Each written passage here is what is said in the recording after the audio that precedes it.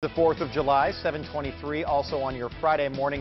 This coming down on Twitter this morning, courtesy of CNN Breaking News. No deaths or serious injuries were reported in North or South Carolina from Hurricane Arthur, which has now been downgraded to a Category 1 hurricane.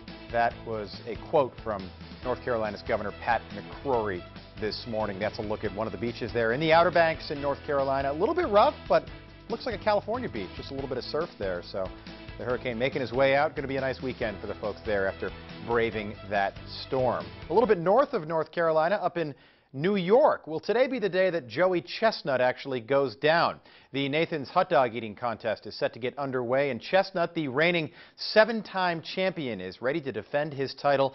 13 women and 17 men will compete this morning on Coney Island in New York, eating as many hot dogs as possible in 10 minutes. Chestnut said he hopes to down, get this, 70 hot dogs in 10 minutes.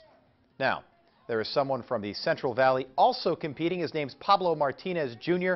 He lives in Tulare, and he'll be there for the second year in a row. He ate 27 hot dogs last year. Good enough for 10th place. Not too bad.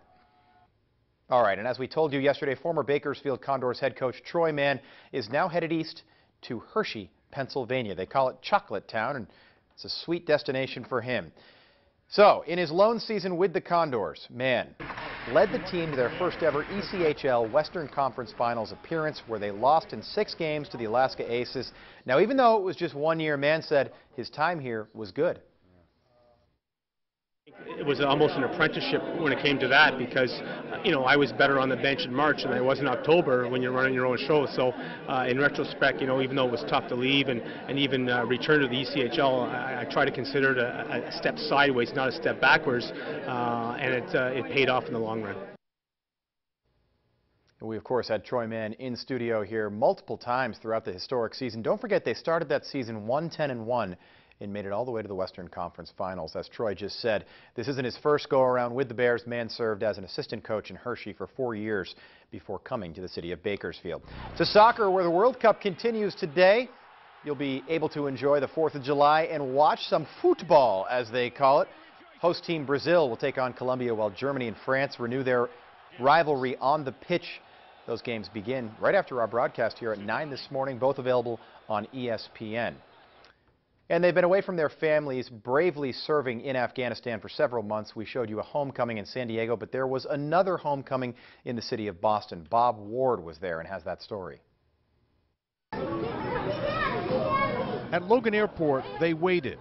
Wives, sons, daughters, babies, all waiting for the precious moment when it would finally be over. A 9-month deployment to faraway Afghanistan, wrapped up in time for the 4th of July. And Independence Day And as you celebrate Independence Day today, you're probably going to want to take in some fireworks as well. Plenty of options for you.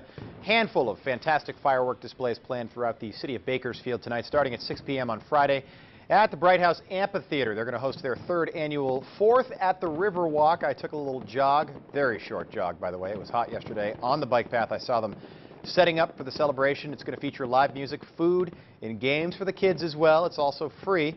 And then there'll be fireworks Friday at Sam Lynn Ballpark tonight as the Blaze take on Modesto. That game kicks off at 7:45, and there'll be a fireworks show to follow, much like the Dodgers do on Friday nights throughout the regular season. And tomorrow it is the Firecracker 100 at the Kern County Raceway. Come and celebrate a night of NASCAR and fireworks. See you guys out there tonight at the Riverwalk.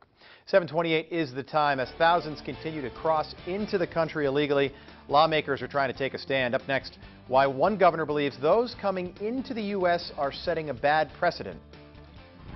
And a hiker finds himself stuck between a rock and a hard place, literally. We're going to show you how everything ended for this man. But it was a happy ending.